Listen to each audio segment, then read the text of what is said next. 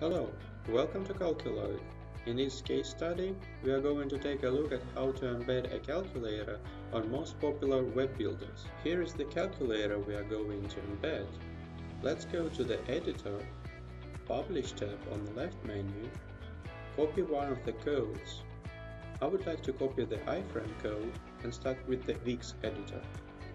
This button copy all the code in the field. Let's go to the Wix editor.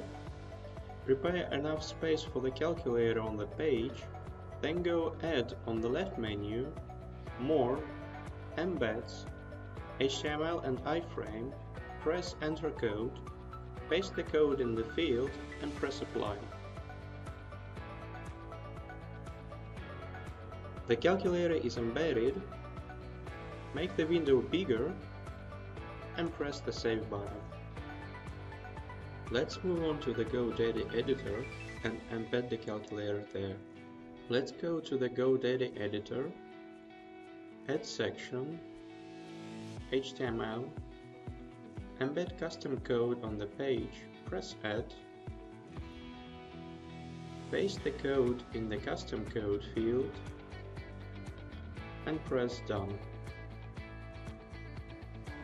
That's it, the calculator is embedded. As you can see, the calculator can be embedded on multiple pages.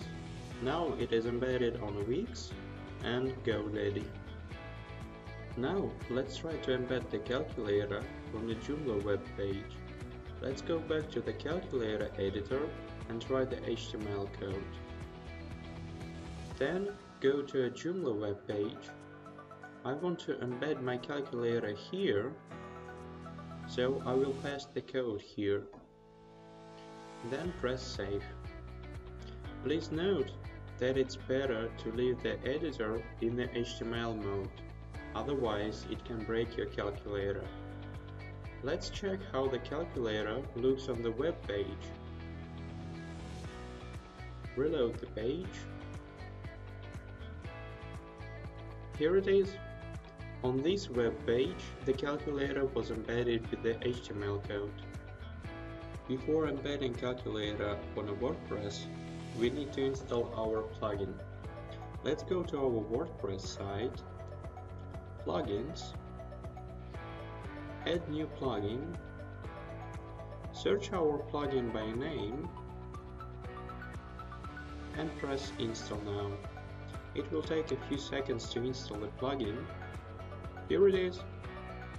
Don't forget to press Activate. The plugin is ready. After you install the plugin, you need to put your API key in the settings. Let's go to the settings, Calculator Admin, put your API key in the box and don't forget to press Save Changes. Once you've saved the API key in the plugin settings, go to Pages tab on the left menu.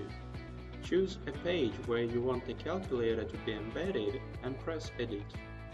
Put a shortcode for a calculator on the web page, press Update, then Preview to see if the calculator was embedded properly. As you can see, one calculator can be embedded on multiple pages and platforms. To generate a shortcode for a calculator, feel free to use the calculator presented in this case study or contact our support. Thank you for watching.